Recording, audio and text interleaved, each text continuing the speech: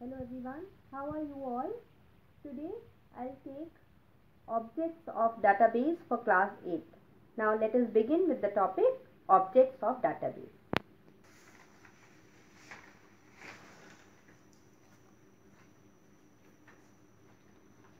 We have 4 objects of a database. The first one is table, second is query, third is form, and the last one is the report.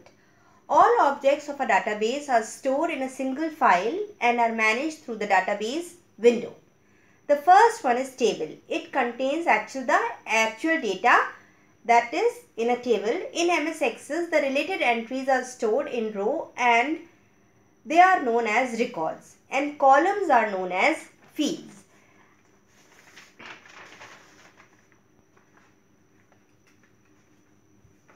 See this table. I have explained it in the table format. You can see there is written as student name, parent's name, roll number, class and the address. Now these are all known as the fields and also these are columns. So fields are known as columns. Now suppose I am writing Parul, the student's name, parent's name, roll number. So this becomes the record. You can see we have record for Parul, Sandeep and Kajal. So records are known as rows and fields are known as columns. So this is all known as the table. Now we have query. It is used to get a record or a group of records that fulfill a particular condition. For example, I want to find the address of roll number 7 class 8A. So this is going to be a query. Second is the form. It is like a fill in the blank sheet where we fill in the particulars by hand.